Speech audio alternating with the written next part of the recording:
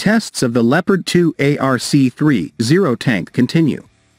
According to a post by defense analyst Nicholas Drummond on his X account, the Leopard 2A-RC-30 main battle tank developed by KNDS continues its tests.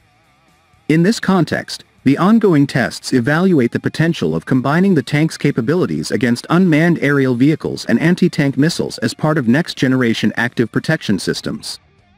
These developments are aimed at restoring the tank's superiority on the battlefield, especially in an age where precision-guided missiles, drones and other asymmetric threats threaten the effectiveness of traditional armored vehicles, Army Recognition reported.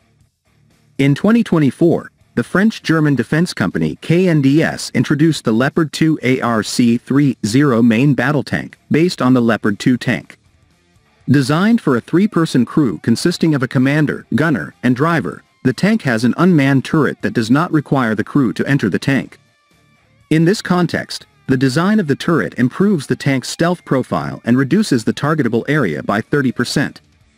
The tank has a configurable weapons set for both direct line-of-sight and non-line-of-sight engagements, and aims to provide advanced tactical and situational awareness with its sensor suite, which includes aircraft control. The Leopard 2A-RC-30, which has a digital mission control system, also has a four-dimensional 4D fire control system based on X-by-wire technology, where electrical or electromechanical systems are used to perform vehicle functions traditionally achieved through mechanical connections. In terms of technical specifications, the Leopard 2A-RC-30 weighs less than 60 tons, depending on the configuration, and is 11.17 meters long with the gun. Offering a range of 460 kilometers with its 1,500 horsepower engine, the tank can reach speeds of over 65 kilometers per hour.